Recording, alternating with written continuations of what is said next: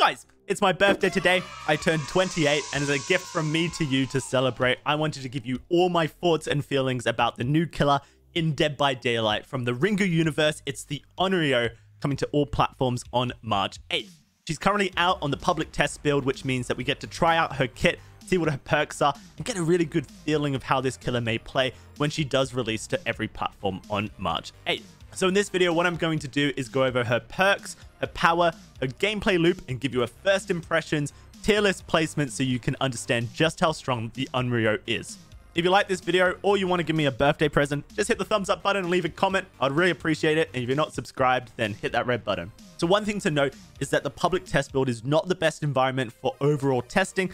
One reason is because it's only limited to Steam players, so you don't get true representation of every player in Dead by Daylight on different platforms. Another reason is that the survivors are not always trying to win the game and escape, so it can be sometimes not the best environment to test the strength of a killer versus good survivors. And also, I typically find when I play killer on the public test build, I learn to play the killer at a faster rate than the survivors learn to counter the killer, which means that my findings are sometimes biased towards me stomping people who just haven't quite learned how to counter that killer yet. However, this PTB, I did go out of my way to play versus some much better survivors. For example, Hens, you may know from Otstarver's stream, a very talented survivor player who played some games versus him, just to see how it would work. And I think one thing that's really confusing about the Onryo is the fact that she does not actually have a chase element to her power. Well, not specifically an in-chase element. And that is very different from Behavior's usual killer design. Usually, they add some form of anti-loop, and that's been the way that they've been doing things. Either killer goes fast or killer has anti-loop. And so this is quite unique from Behavior, and it will take some time for both the survivors and the killers to learn how to utilize that aspect of her power well.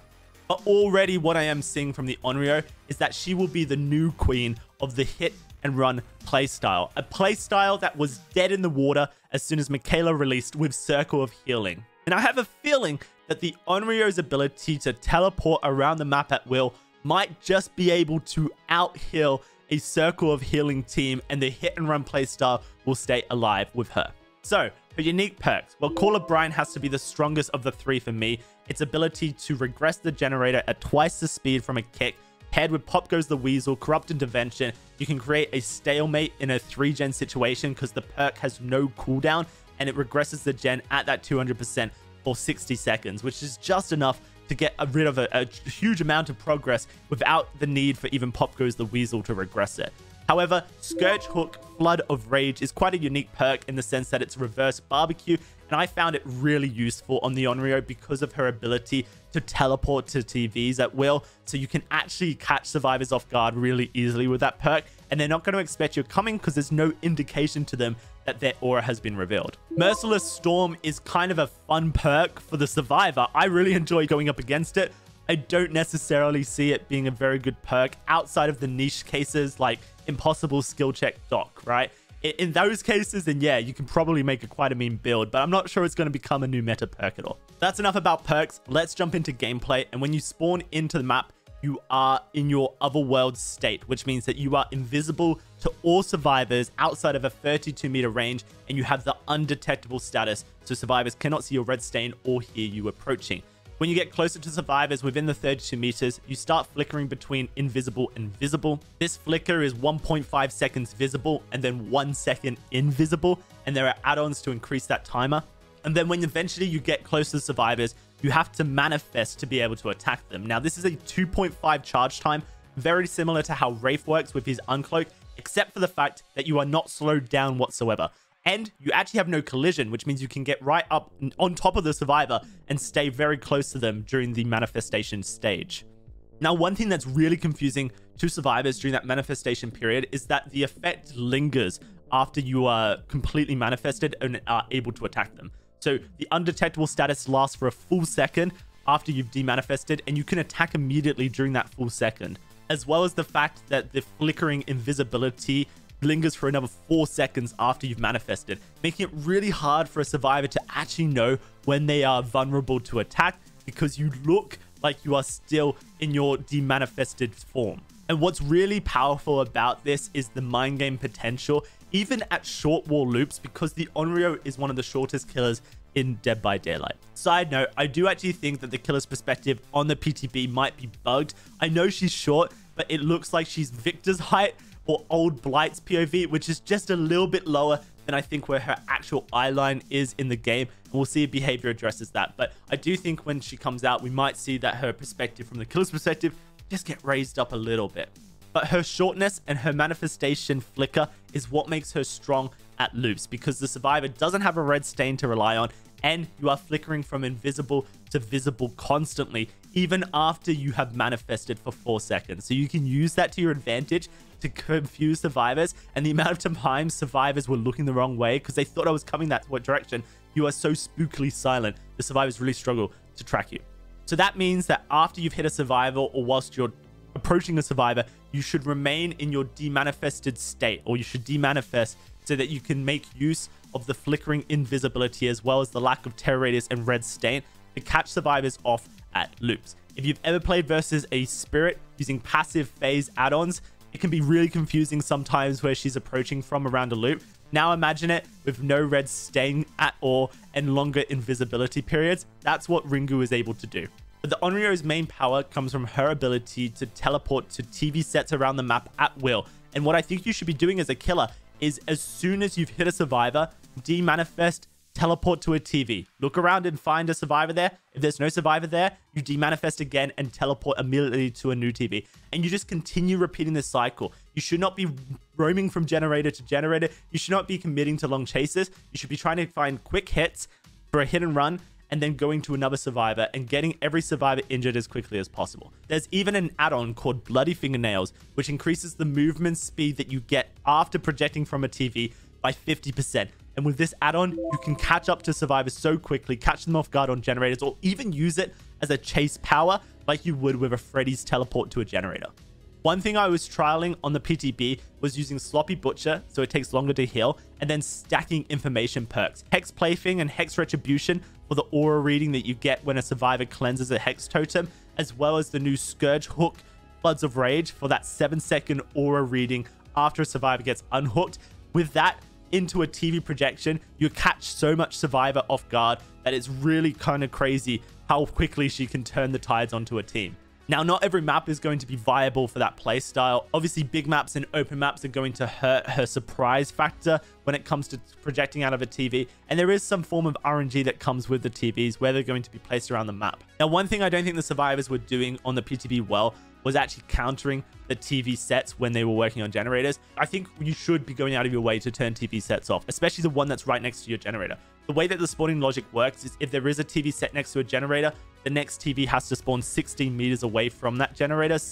But that still is quite close to a generator. So that there are circumstances where there will be 2 TV sets that can access a generator, but it stays off for 60 seconds and you only gain 1 stack of condemnation for grabbing the VHS, and then you gain an additional stack every 30 seconds after that. So you should be able to take the VHS tape out, finish your generator, and then go and put the VHS tape back into your selected TV to get rid of 4 stacks of condemnation.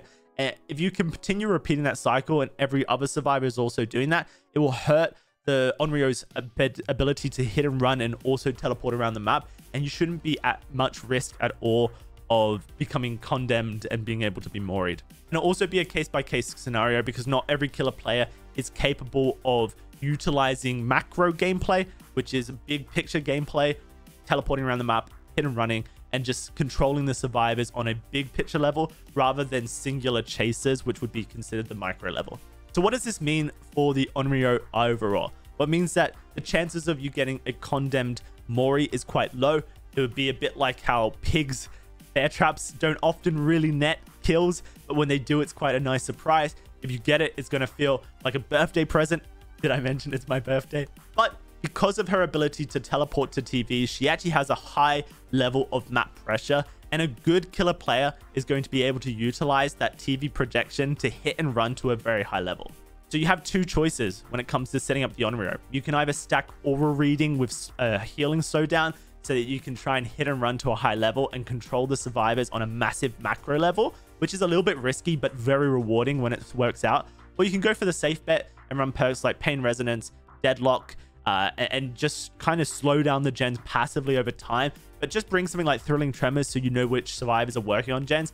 And maybe bring Deadman Switch with that as well, so that you can then push them off the generators with your TB projections. I think there's quite a few interesting playstyles for the killer, and that's going to become very, very tiring very quickly for the survivors if you do opt in for that second strategy. Not to say that hit and run playstyle is typically very fun to play versus either, but at least with hit and run playstyle, it does feel a little bit more fair, I think, rather than just turning the objective off for the survivors with perks like, you know, Deadman Switch and Thrilling Tremors. So where does this leave the Onryo on a tier list? Well, this is PTB, so it is very early impressions. It may change if she receives buffs or nerfs or as the survivors learn to counter her better. But I have to say that just the map projection alone puts her in the A tier for me. It's probably a low A tier, above Freddy for sure, in her ability to control the map because of the lack of cooldown on the projection. That's a huge thing. There's no cooldown for her ability at all. And that is what makes her strong for me, because you can just demanifest, manifest, project at will and try and find survivors as quickly as possible. As quickly as you can psych your abilities, that is how quick you can apply pressure onto the map if you start guessing right, or you bring the information perks to find the survivors. And through a very successful hit and run playstyle, you are going to absolutely shut down the survivors' abilities to work gen well, because you're just not going to allow them to heal themselves. And then through that, you're going to end chasers very quickly using your projection. And I actually do think that despite the fact she doesn't have an inherent anti-loop ability, her demanifestation, manifest playstyle with the flickering lack of red light is very powerful at the right size loop. It doesn't take much really for the loop to be just short enough that you can utilize that playstyle well versus the survivor, and you win some 50-50s through it for sure. I think Behavior have done a pretty good job though overall on the Onryo, especially from a sound design and a visual perspective. That aesthetic is incredible, so big props to Behavior's art team. The actual power itself, well, it's really at the hands of the user to make it work for them. And I think that someone who has high skill in their gameplay and macro level gameplay is going to utilize it very well. Someone who understands how mind games work and how to utilize the lack of red stain and those invisibility stages in the demon manifestation is going to absolutely bamboozle survivors at loops. And I do think that we might even see a buff for the Onryo on the condemnation side. I think that you could probably make the survivor become exposed when they are condemned, and she would still remain balanced because of the ease of actually being able to get rid of that condemnation state at any point for the survivor. But it would add that extra element of fear and risk when it comes to turning TVs off, which would balance her a little bit more, in my opinion. Let me know what your first impressions are. Do they differ from mine? Have you got a chance to play her? And are you excited for the Ringu chapter coming to Dead by Daylight? I would like to know, and I hope you guys enjoyed this video. Bye. Check me out, y'all.